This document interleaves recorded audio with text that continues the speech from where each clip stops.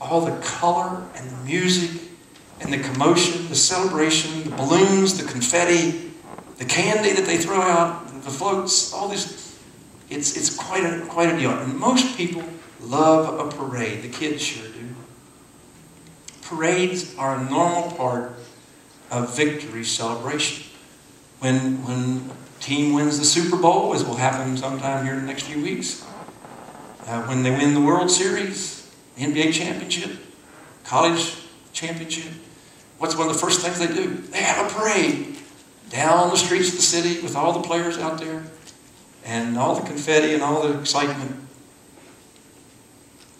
I want to tell you, spiritually, I'm confident that there will be a great victory parade down the streets of heaven one day.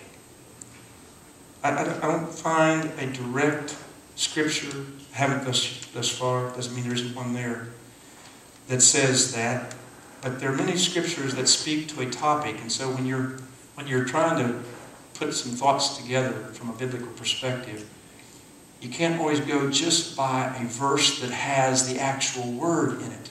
You have to find passages that speak to the idea, that have the content, maybe not the word. I think this verse at the top of your bulletin, 2 Corinthians 2:14. Thanks be to God who always leads us in triumphal procession in Christ. If a triumphal procession is not a parade, I don't know what it is.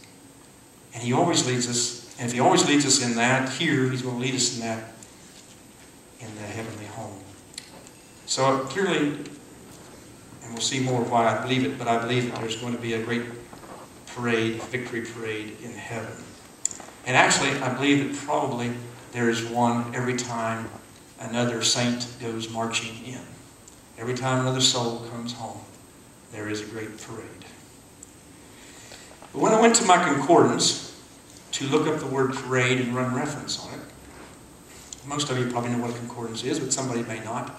A concordance is a tool in a Bible student's workshop. You got to have tools to be a carpenter. You got to have tools to be a mechanic. You got to have tools to be a Bible student. One of those very important tools is a concordance. Concordance is a volume that has alphabetical listing of words, and you got to have the concordance that matches up to the particular Bible version that you have. If you've got a King James Version Bible, and you can think of a verse that's got joy in it, you want to look up the word joy, but in the King James you may have a term that's not current English. So if you want to find a verse in the New International Version, which is what version I study out of all the time, then you have to have an NIV concordance. But you'll find all these words in alphabetical listing. So when I want to look up parade and see where that is used in the Bible and how it's used, I go to parade, and then it lists the verses that are there. Now, in the back of some of your Bibles, you have a brief concordance. These big ones that I have are supposed to be exhaustive. That is, they have every listing of where that term occurs in Scripture. When I turned to parade in my concordance, there was only a few scriptures that actually use the term, the actual word, and none of them really seem to speak about heaven. But I noticed something that I found to be very meaningful, and I share it with you, and you can take it for what it's worth. Right after parade is the word paradise. And it just struck me that the same first 5 letters are in each word. P-A-R-A-D-E for parade, P-A-R-A-D-I-S-E, parade-dice for paradise. I went further and looked into the dictionary, and I could not find where the actual literal root of each of those words is the same in its origin. But it struck me that in the makeup of our English term, parade and paradise have the same base word. And I thought about that connection, and I thought, man, that's striking. That's interesting.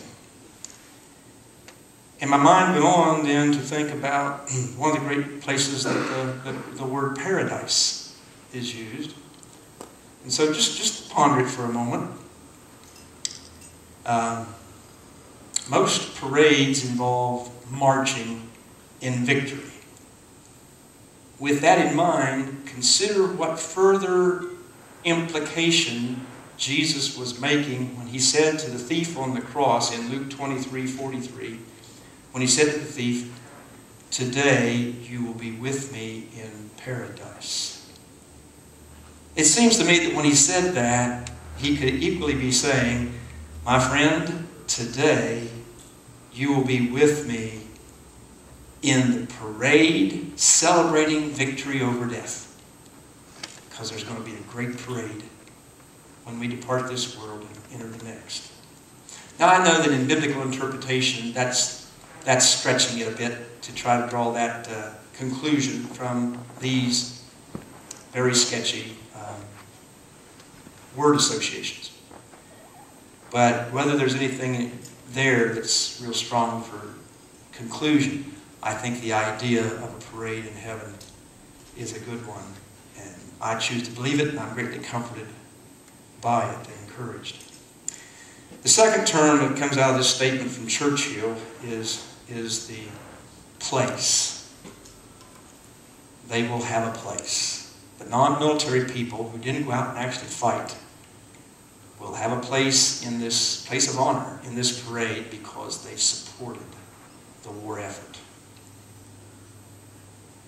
Although you don't normally expect to see non-military people, non-military dressed people in a parade celebrating a military victory,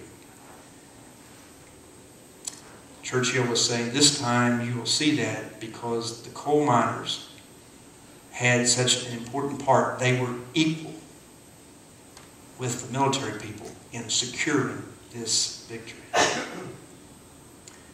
Well, I want to tell you that that whole point certainly applies to the spiritual realm.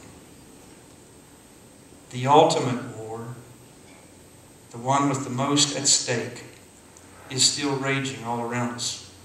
It's the war between the forces of Christ and the forces of evil, battling for the souls of people.